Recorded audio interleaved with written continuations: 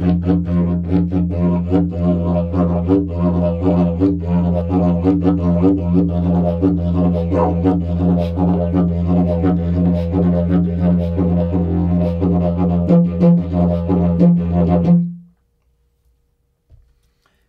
my name is Omid Aski Laridjani, and on behalf of X8 Drums, I'd like to share with you some basic techniques and a little background about this beautiful instrument called the didgeridoo. First, I'd like to share with you that the didgeridoo comes from northern part of Australia, and many different tribes over there that use this technology in different ways with the same aim. And that aim is to connect you to the energetic language of the land, of Mother Earth. And so it enables you to follow any rhythm like a shadow. See the shadow, follows you? Your tongue, your breath, your voice, it all can follow any pattern that you see wherever you live. And so this instrument is played by buzzing your lips like that, and it makes this drone sound like this.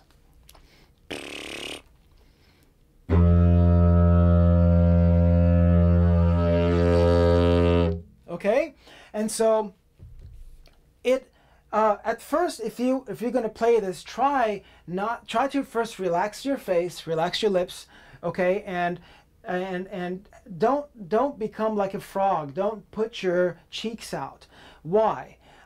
Because when your cheeks are puffed out like this,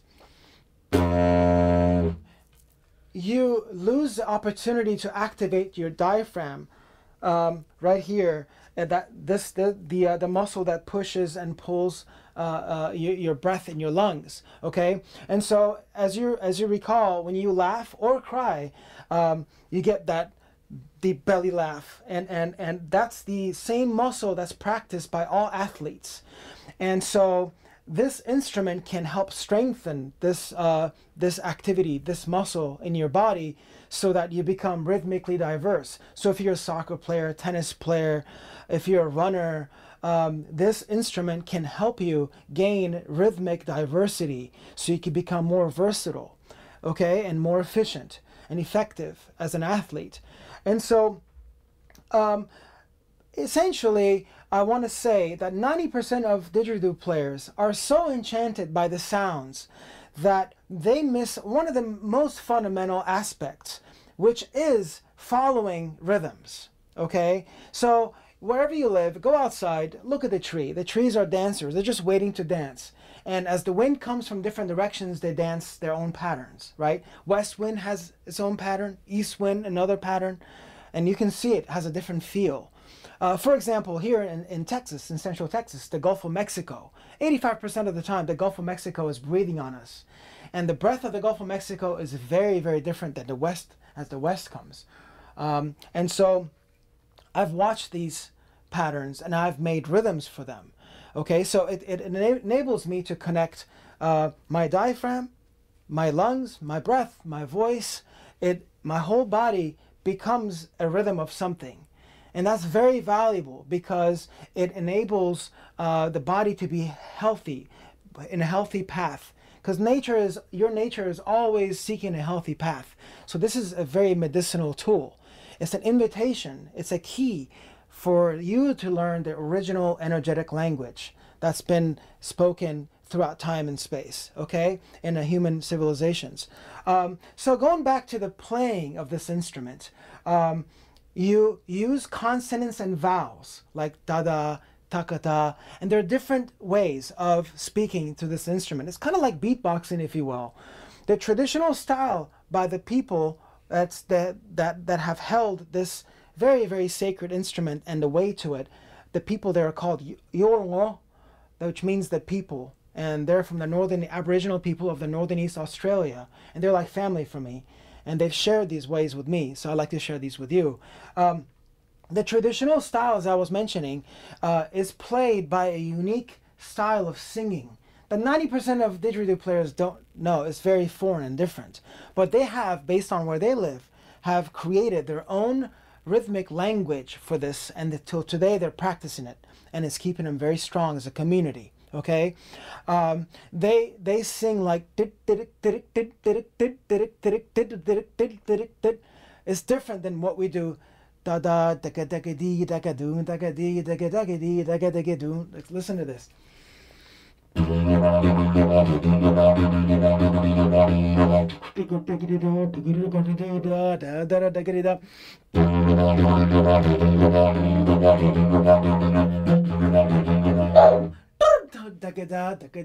See, consonants and vowels is what makes up our language. Consonants are objects, vowels are movements.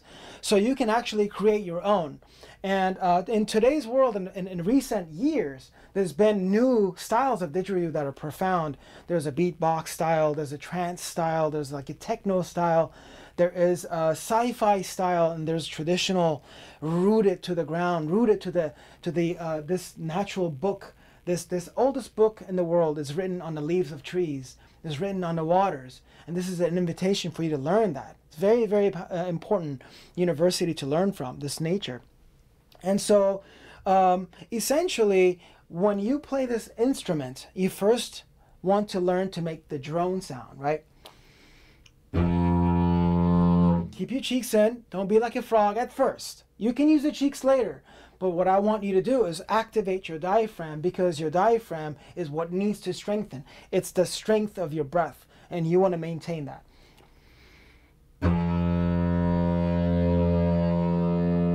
Okay? And, you know, your nose may tickle, your face may tickle a little bit. You get used to it after a while. Drink a lot of water, by the way. Water is the battery charger, so have lots of water as you're before and during the time that you play the instrument, and make sure your lips are moist, your throat is moist. And so sit comfortably, and I like to hold it against the wall, maybe the bathtub. Different parts of your city may have stone walls. Those are great because the sound comes right back at you, and you can really get the feel of it, right? Okay, so I was mentioning that you get the drone sound. Once you get the drone sound, you can use your voice, okay? You can activate this, okay? So,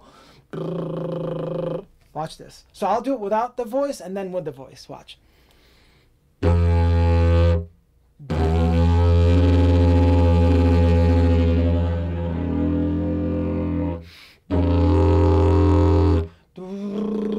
And then you can use your high-pitched voice too. This is really cool.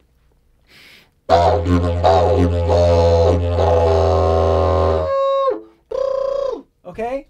And so it's a megaphone. It's a very ancient old megaphone. Okay? And so let me mention something first, is that traditionally in Northern Australia, there is an entire ecosystem that's playing like an orchestra. Okay? It's a symphonic thing. Year in, year out, rain comes, and they have termites there. They call it kao. And the termites make huge, beautiful mounds with sacred pathways, like beautiful architecture inside that architects have studied, in fact. And what they do is the eucalyptus trees. There are 500 plus species in Australia. There are a few species in Northern Australia that they use to make the yiraki, the didgeridoo. That's what they call it in their language, yiraki. So the termites could be across the street, hypothetically, and they'll notice that there is a eucalyptus. And so what they do is they make a tunnel underneath the ground and come start eating inside of the tree. And so they'll eat and make a maze inside of the tree and transport the nutrients back to the mound. And so they don't eat all the way through because they could be invaded by other insects, and because sunlight. I don't know if you know this, but termites are the cousins of cockroaches. They're sensitive to light. And so they protect themselves by not eating all the way through. So when you go to the Northern Territory, you go in a bush, you have to know the ecology of the land. You have to know if it's rained a lot, if there are forest fires. If so, the termites rush upwards and make a conical shape inside, we make it a powerful instrument. So you go to the bush and you peel the bark back and tap on it. If it sounds, you tap on it. If it sounds right, you cut the tree. It's got to be a live tree. You cut it there, and you chisel, use a chisel to cut it, and about this tall, and you can use a stick to remove excess barriers inside. And if you pick a good one, it's perfectly hollow. And then you work it pretty good, you know, and you bring it back, and the whole community works on making them, and they paint on them the patterns of land as well. And so having this in your home is beneficial in many, many, many ways. One is medicinal. Why? Because you gain rhythmic freedom in your breath. And what's better than that, right? Your rhythm becomes healthy. Your lungs become strong and healthy. Your diaphragm strengthens. Your blood gains more freedom. And you get the chance to learn the original language that you were born with. You just have to turn it on like a candle and it will stay lit. Just have to pay attention like a kid to all the patterns. And once you start paying attention, you can take a pencil or a pen and draw a box and also draw that pattern. Breathe with it. That gives you connections to this sound. Okay? So you can actually draw and play the didgeridoo following each other. You see? And so you have to notice that most of our human innovations were based on this heart relationship, this scientific heart relationship to the land. And this is one of the health benefits. It keeps your mind at ease because it drives you to go to your mother, the land, and it's always healing experience to be with a mother, right? Because she's always wanting to thrive no matter what. And that thriving energy comes in your household, okay? Also, it brings people together. It's like a sound of a rainbow coming out at the end of this. So it's like a magnet. It draws people together, right? And so it creates community, which is lovely. And you may not know this, but the more rhythms you get, you become a better dancer. Because if it's got rhythm and you're moving and your diaphragm is moving, you won't believe this, but your feet will dance, okay? So it'll train you to be a singer. It'll enhance your athleticism, and it'll enable you to be a great, great dancer, really connected dancer, okay? So, and it's great with other instruments as well. So I, as a musician, play music with other musicians, other instruments, and yeah, so this is some of the benefits of having a didgeridoo at your house. Thank you.